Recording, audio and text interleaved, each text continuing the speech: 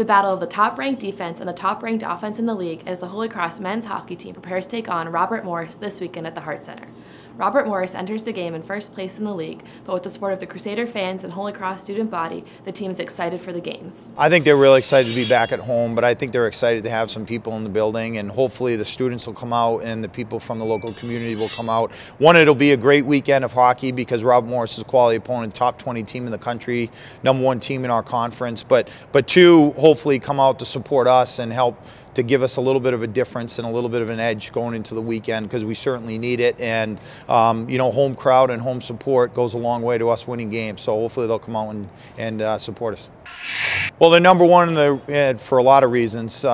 Namely, they're the best offensive team in the conference. They score over 3.5 goals per game, and they've played really well away from the puck too. So they're #1 in the league for a reason. They're really balanced. They have 3 lines that can score.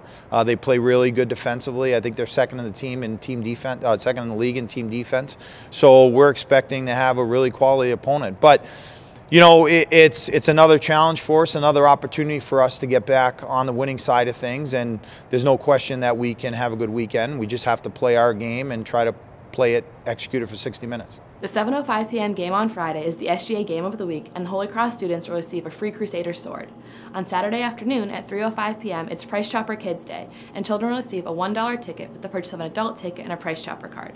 Be sure to come out and support your Holy Cross Crusaders this weekend at the Hart Center. To purchase tickets to the game, go to goholycross.com/tickets. Reporting for goholycross.com, I'm Kate Sullivan.